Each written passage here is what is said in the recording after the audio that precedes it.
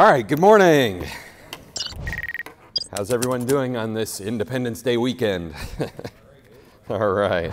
Yeah, you see, I'm trying to be patriotic myself, but something that they don't teach about in schools today, but the reason we have our independence in this country and the freedoms that we have, you can pretty much thank the Baptists for that. There probably would not have been a Revolutionary War without the Baptists. There definitely would not have been a First Amendment to the Constitution without the Baptists. You need to study your history. I heard someone saying, it was someone that I grew up with, and he's traveling in Canada and was just thankful that he was not going to be in America or in the United States for the 4th of July because of, just how terrible things are. Roe v. Wade was overturned, and he's a flaming liberal is what he is. But anyway, we need to celebrate like in Canada where they have freedom from religion and all that. It's like, do you even know anything about history?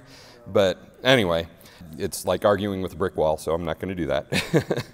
Study your history.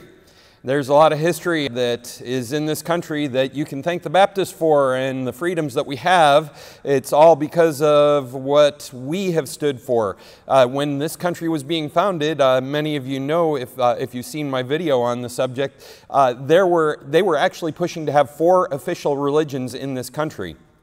But the Baptists said, and the Baptists were going to be one of them. And they said, no, we don't want that.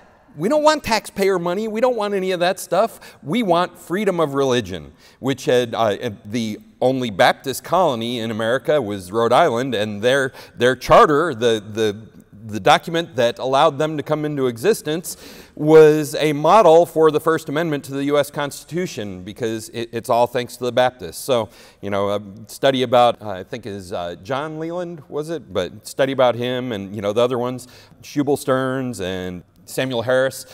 They're the reasons that we have the freedoms that we do today. So just a little word about that since it's the 4th of July coming up on Monday. But I hope you have a great Independence Day and celebrate and enjoy the freedoms that we do still have for the moment in our country. But Acts chapter 12, we've been studying about Peter's prison break. And Peter was taken by Herod Agrippa I, and he was put in prison. Herod had already killed James, the brother of John. Now, somebody asked me last week about, James, the brother of John, is that the James that wrote the book of James? I thought that hadn't been written yet. No, different James. There were 2 people named James. There were lots of Marys. There were lots of names that were used by several different people. There were actually 2 Jameses. There was James, the brother of John, John the Apostle. James, he was also an apostle, one of the 12 that followed the Lord Jesus. He and John, along with Peter, were up on the Mount of Transfiguration with the Lord Jesus. He was one of the key disciples there. Well, Herod has already killed him. Now, the other James, the one that wrote the book of James, is actually the half-brother of our Lord Jesus. So they are 2 different Jameses that were there. This is James the Apostle, the one that walked with the Lord Jesus for 3 years. James, the brother of Jesus, actually did not believe on him until after he had risen from the dead. So at this point, this is probably around the time when that James was beginning to serve God. So, but James had been killed by the sword, with the sword by Herod, and Herod was getting ready to do the same to Peter. Peter was put in prison. We talked about how they had guards everywhere. There were 2 guards chained to him. There was no way Peter was getting out of this prison. But something happened. The church prayed for him. That's what made the difference. Now, ultimately, the reality is there is no power directly in prayer. Our prayers do not do anything except speak to God. The power is from God, but that power is accessible to us through prayer. That's why we say, oh, there's power in prayer. Yeah, there is. You have access to that power, God's power. It's God that does. It's God that released Peter from prison that day. It's God that sent the angel that appeared, and nobody noticed except Peter, and even him. He had to kick him in the side to wake him up because he was so. He wasn't worried about what was happening the next day. He was just there, out cold, didn't seem to have a care in the world, and the angel had to kick him to wake him up. So here's Peter, and the angels appeared, has broken him out of prison, he's taken him out, but all of that was the result of prayer. There is great power that we have access to through prayer, and I don't think we avail ourselves of that very much these days. If you look back in history, many of you will remember somebody by the name of Charles Spurgeon. He was a preacher in the 1800s over in England. He was one of the greatest preachers in modern times, we'll call it, 1800s being, semi-modern. He was one of the greatest preachers that we know of, and he was there in England and spent a number of years preaching there, and multitudes came to hear. They came from all around the world just to hear Spurgeon. Go to the Spurgeon's Tabernacle. At that time, it was called the Metropolitan Tabernacle, but go over there and hear him preach. He's called the Prince of Preachers. He was the greatest preacher of his day. But when he was asked, Spurgeon, Charles, what is it that makes a difference in your ministry? What is it that makes your ministry so much more successful than this guy down the road that has 10 people in his church? You want to know what his reply was? Well, I'm just such a great preacher, that's why they come out to hear me. No, that wasn't it. He said the difference was prayer. Every time he preached, he had 200 men in a room that was directly below where he was preaching at that were praying the entire time, praying that souls would be saved, praying that lives would be changed, praying for the services during that time so that he would have liberty to preach the gospel and would have that influence that he felt the Lord would have him have. It was prayer that made the difference there. If you've been part of our prayer meetings here in the Saturday or Sunday evenings, rather, before church, it's prayer that will make a difference in our church. Do you know why people come and visit the church? Why people come in from outside? Why the radio ministry has the effect it does? All of this. It's because of prayer. It's not because pastor is some kind of great organizational leader or something like that. And I appreciate our pastor. I love our pastor, but that's not what will make the difference. His preaching is only as strong as the prayers that are supporting it. Prayer is important. Prayer made the difference here. It said in verse 5 that prayer was made without ceasing of the church unto God for him. So we need to have prayer. We need to have it in our homes. We need to have it in our church. We need to have it in our nation, to be sure. The reason our country is in the state it's in right now is because we have not been a praying people in a long time. Now, there was a time in the past where prayer was very important. Church was important. All these things were important. But now our country has turned its back upon God. And if you can argue that if you want, but I mean, just turn on your TV, you can see it. Even go into most Christians' homes and look at how they live, you can see it. But we need to get back to prayer. You know, everything that's going on in this country, we don't need political change. You know, when President Trump was running for election the first time, we had that motto, MAGA, make America great again. And yeah, we need to make America great again. But making him president, or bringing in Republicans, or anything like that, or any kind of political change, that will not make a bit of difference in this country. There's only one thing that can make America great again, and that is the Lord Jesus Christ. We need to turn this country back to God, and we do that not through great preaching, we do that through prayer. Remember, we mentioned 2 Chronicles 7:14. But if my people, which are called by my name, shall humble themselves and pray and seek my face and turn from their wicked ways, then will I hear from heaven and will forgive their sin and will heal their land. It's prayer that will make a difference. It's prayer that made a difference in this passage that we're reading here. So, the church was praying. God sent his angel, broke Peter out of prison. Peter's walking through the street now. The angel has left him, and at first, if you remember, he didn't even believe what was going on. You know, when we pray, we need to believe in order to see our prayers answered. Now, there may be times that God maybe wants to teach us a lesson or something, and we'll answer our prayers even though we don't maybe believe as much as we ought to. But Peter here, he didn't believe what was going on. And the church, we're going to find out in a minute, which we kind of touched on this last week, they didn't even believe.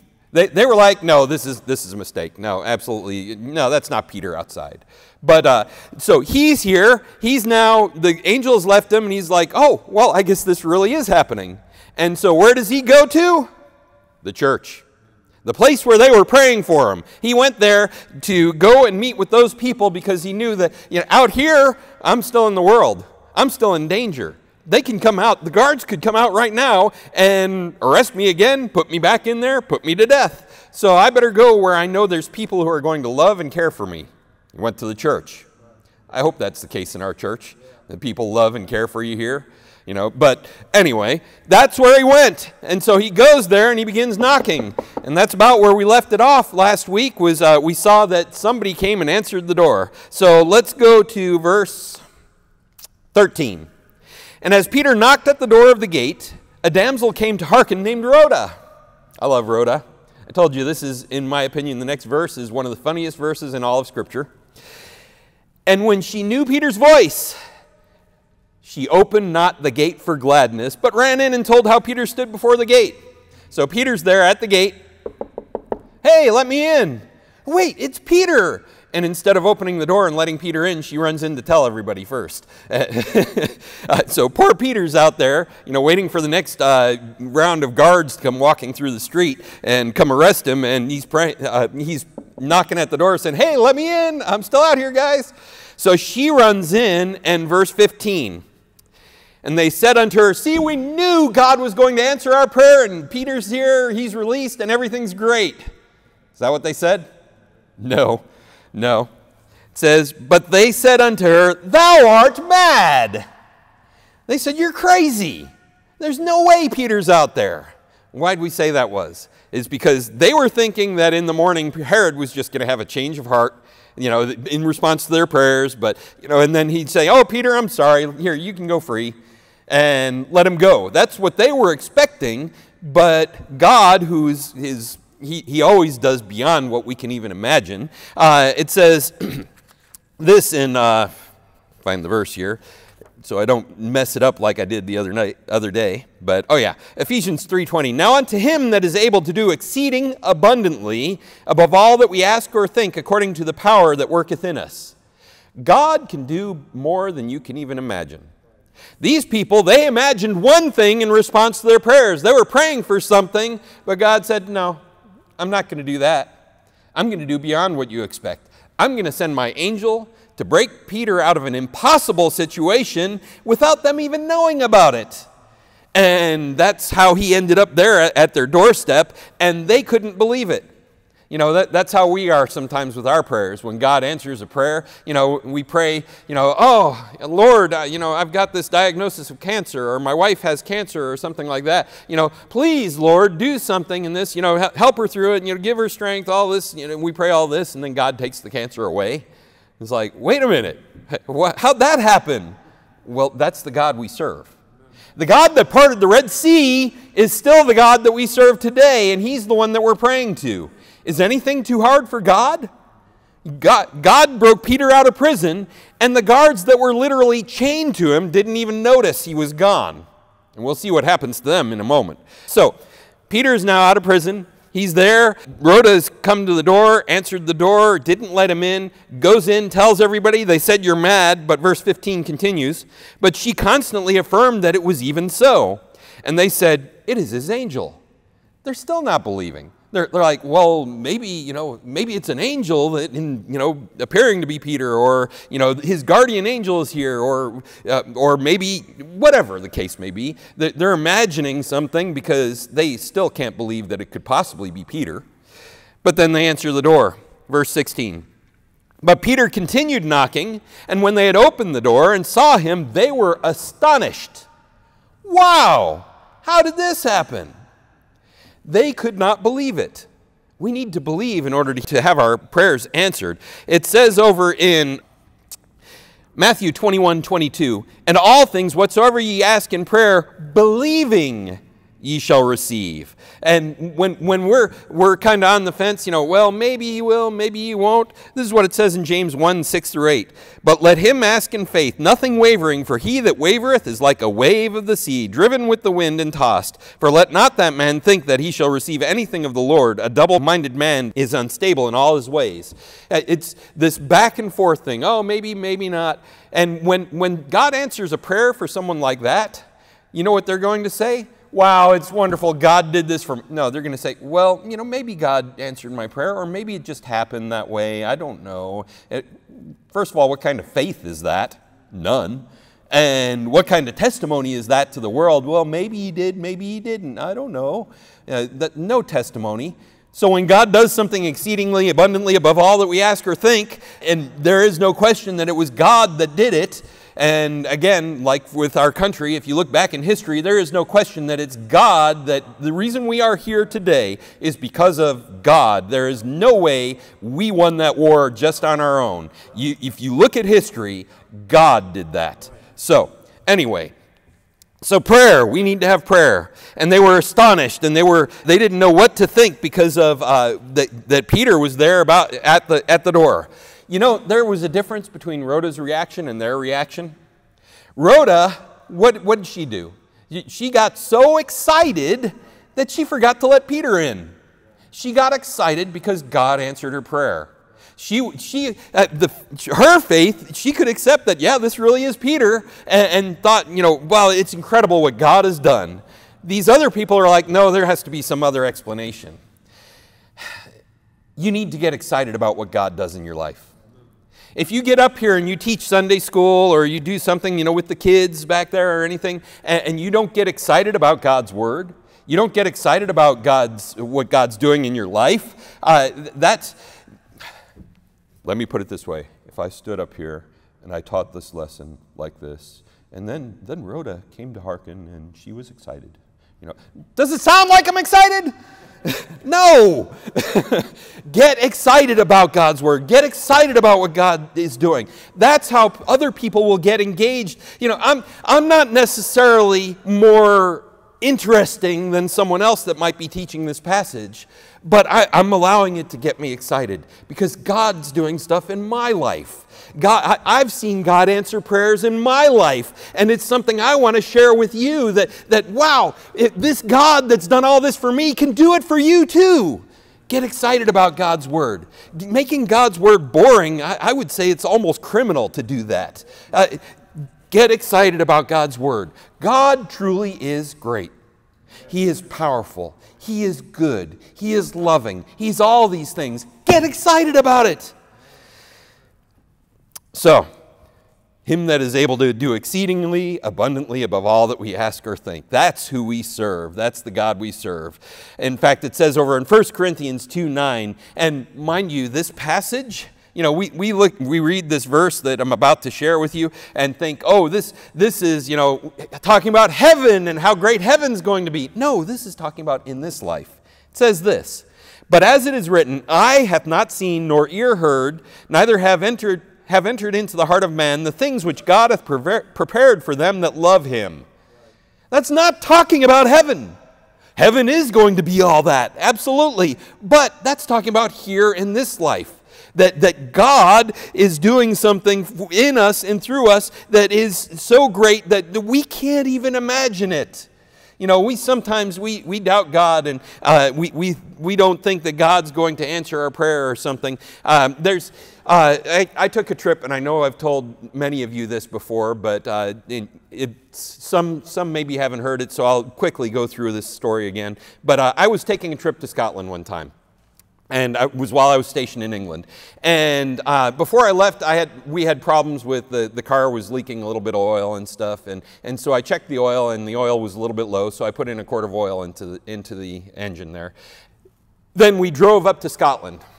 And then we drove from where we were staying in Scotland, we drove up into the Highlands, up by Loch Ness and all around the Inverness and that whole area up there. And then we came back to where we were headed back to where we were. And we were actually coming around the backside of Loch Ness. And I noticed smoke coming up off the engine. I smelled smoke and, a burning smell and all this. And I was like, oh no, what's going on? And so I pulled into the first gas station I found, which in that area, there were no gas stations. The fact that there was even a gas station for us to pull into was a miracle of God, because there was nothing around there. But we pulled into this gas station, which was immediately there, and I got out and I got some oil and everything, put it in the car, because what had happened was when I had put the oil in, I forgot to put the cap back on. I had left it on top of the engine, but of course it was gone from there, no sign of it anywhere. And so I put the oil in there, and then I went back in and I asked them up there that said, hey, do you have anything that'll fit my car? Oh, no, mate, we haven't got anything like that. And but I put the oil in there, and I was like, as I was walking out to the car, I was praying and saying, Lord, I know this is impossible, but please help me to find that oil cap. How could it be anywhere? It was on top of the engine and it's gone now, but Lord, please let me allow me to find it. And I will be honest, I did not expect in a million years that God was going to answer that prayer. But I walked out to the car and I started looking around, and of course it wasn't on top of the engine. And I looked down, lower in the engine compartment and everything, and I looked down where the front axle was, and I said, what is that? And I couldn't reach it by hand, so I grabbed a wrench and I reached down there and I tapped it, and it was the oil cap, and it fell straight to the ground. There was nothing holding it in. It was just sitting there. And I imagined that for the 900 miles through the mountains that we had just driven, that an angel was flying along with his hand on that oil cap saying, will you please stop? But God answered my prayer despite my unbelief. And I learned something that day, which is probably why God answered the prayer in the first place, was so that I would learn that lesson. God still answers prayer, even impossible prayers. We just need to trust Him and rely upon Him, and He will answer our prayers. He'll take care of us. So, He answered the prayer. Peter's there at the door, and verse 16, we said they were astonished. Verse 17, but he, beckoning unto them with the hand to hold their peace, declared unto them how the Lord had brought him out of the prison. And he said, go show these things unto James and to the brethren. And he departed and went into another place. So they were all astonished, and they were saying, wow, Peter, this is great. This is wonderful. How did you ever get out of there? And they were all excited about Peter. And Peter stops them and says, hey, wait a minute. We need to put the focus where it belongs, on what God did.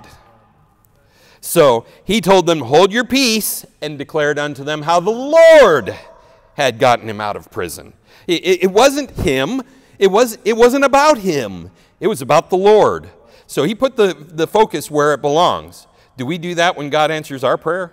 Do we direct all, say, wow, that's incredible, this happened in your life. Wait, no. This didn't just happen. The Lord did it. Give Him the credit for what He does in our lives. He wants the glory, and He's the only one worthy of that glory. If we accomplish something, it's not because of us. It's because of the Lord, and we need to give Him the credit for it. So Peter's here, he's saying, look, don't look at me. Look at what the Lord has done, and then go tell James. Remember we said there were two Jameses? This is the other one. This is the half-brother of the Lord Jesus.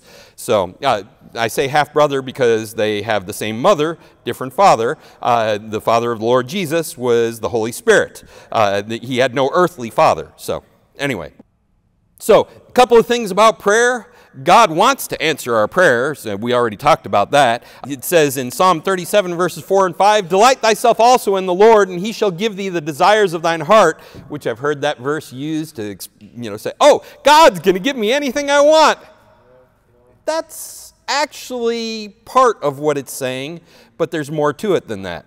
First of all, it's also a conditional promise. It's commit thy way unto the Lord, trust also in Him, and He shall bring it to pass.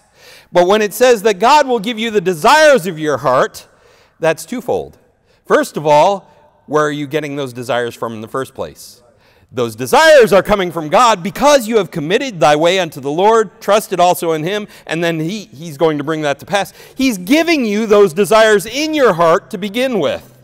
And then when he, in turn, fulfills those desires, if he gave you that desire, doesn't he want to give you whatever it is you're desiring?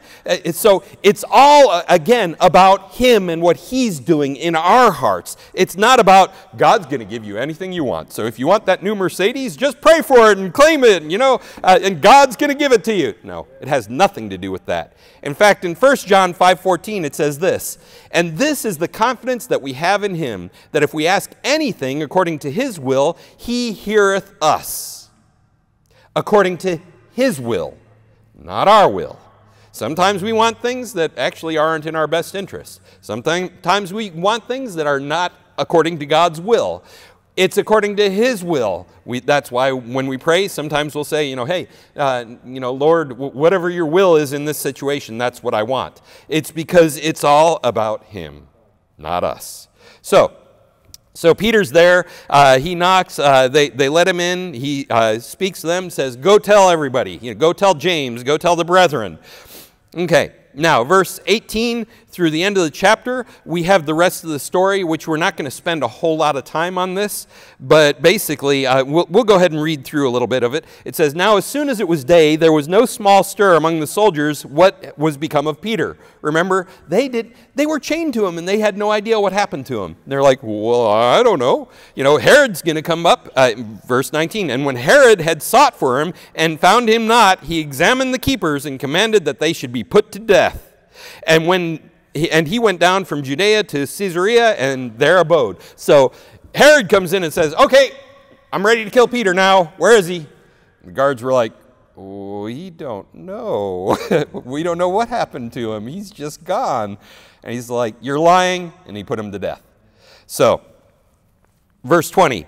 "And Herod was highly displeased with them of Tyre and Sidon, and they came with one accord to him, and having made Blastus, the king's chamberlain, their friend, desired peace because their country was nourished by the king's country." So these other cities, they were under Herod's jurisdiction, and Herod was not happy with them, and so they're trying to make peace with Herod right now. But something happens. Verse 21.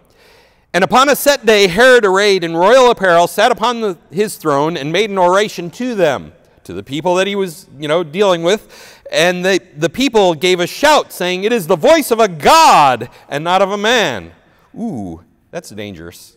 There's a few people in Scripture that wanted to be God.